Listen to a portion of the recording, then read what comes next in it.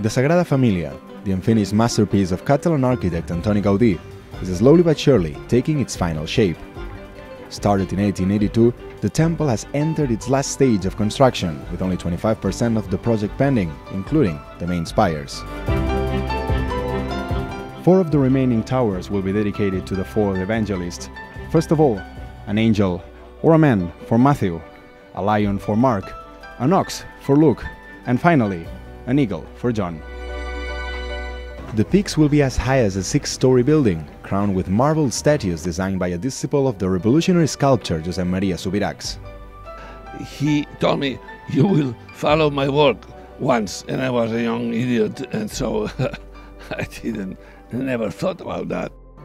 Bringing Gaudí's original plans down to earth has been the perennial challenge of hundreds of architects, sculptors and construction workers through the years.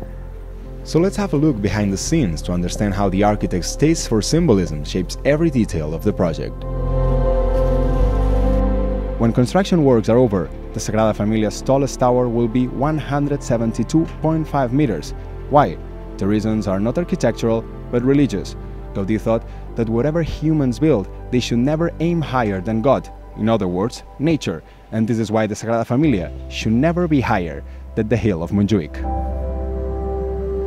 Once the building is finished, the skyline of Barcelona will never be the same again. Surrounded by the 4 evangelists, there's the tallest tower in the Sagrada Familia dedicated to Jesus Christ. It will be completed by 2022, and within 4 years, the remaining towers will follow. All things must come to an end, even the Sagrada Familia. And 2026 is marked in calendars as the year when Barcelona's famously unfinished masterpiece will no longer be unfinished. Antoni Gaudí saw these towers with his own eyes before he died 100 years ago. Today, the building is still under construction. As he famously said, he was not in a hurry because neither was his client, God.